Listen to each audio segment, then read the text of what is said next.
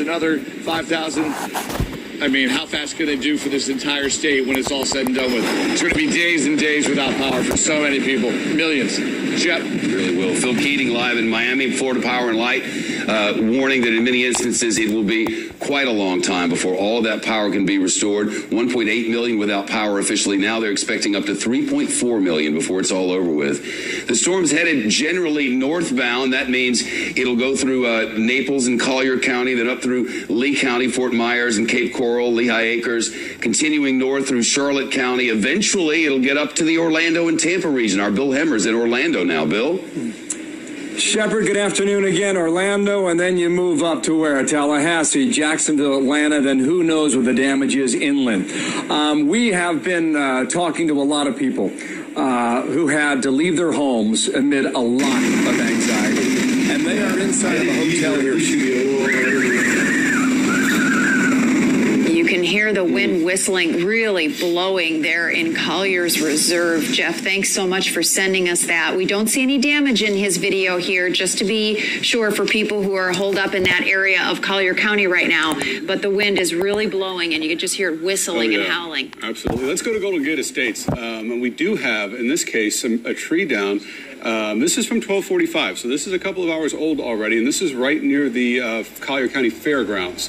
So if you know that general area, Robert De La Rosa sending us this at 1245, and it looks like a palm tree, and you don't often see those unless there's some circumstance, because they're in deep. But the ground could be saturated and makes that a little bit more, or if it's newly planted. Newly planted is usually the big one.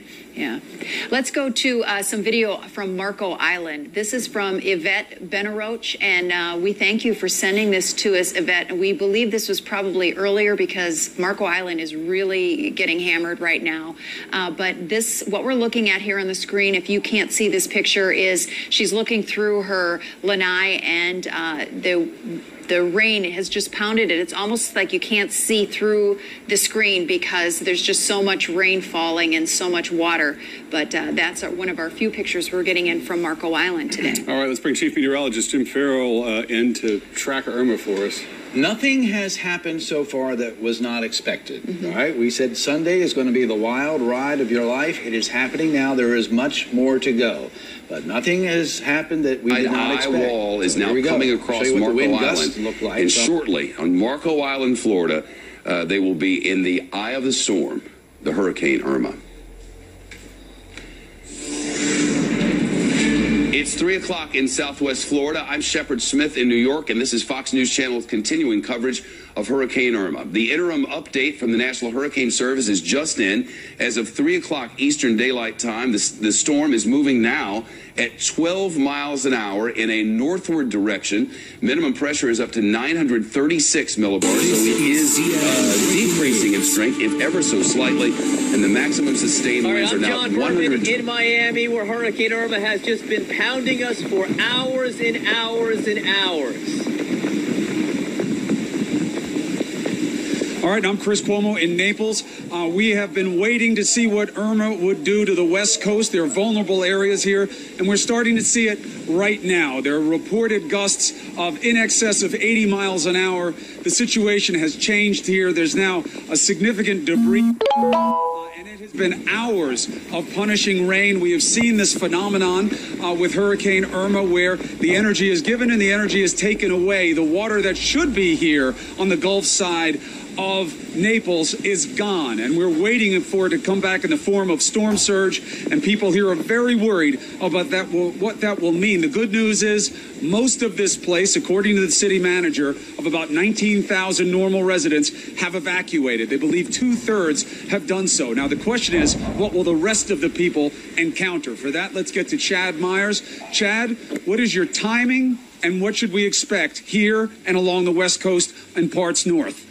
Marco Island getting it right now. The northern eye wall, Chris, you are less than 20 minutes from there as the eye wall moves north at 12 miles per hour. The white area is still the area that's going to pick 100 mile per hour winds over 10-second period. It's a gust, 100-mile-per-hour gusts, right over Fort Myers, right over Sarasota, Anna Marie Island, right through Pinellas, and all the way through Hillsborough County, going to get bump in the night kind of wind. Things are going to be flying around because it's going to be dark. You're going to hear it, but you won't know what it hit. You won't know if it hit your window or not. Stay on the side of your home that's not facing the wind, especially if you don't have storm shutters up, because that's going to be the safest side. Shingles are going to fly off roofs today, and they're going to break windows, and you don't want to be anywhere near that flying glass. There will be some flooding, but that's not truly the issue. The issue today is the wind on the west side and the flooding on the southwest side. There's the eye wall making landfall again. It made landfall in Cudjoe Key in the South Keys, the lower Keys, earlier today. And that storm surge has not come into effect, and they're worried about how many of the structures, how they'll fare over time. What are they looking at in terms of a window? You know, I just tweeted out a man who is on Marco Island.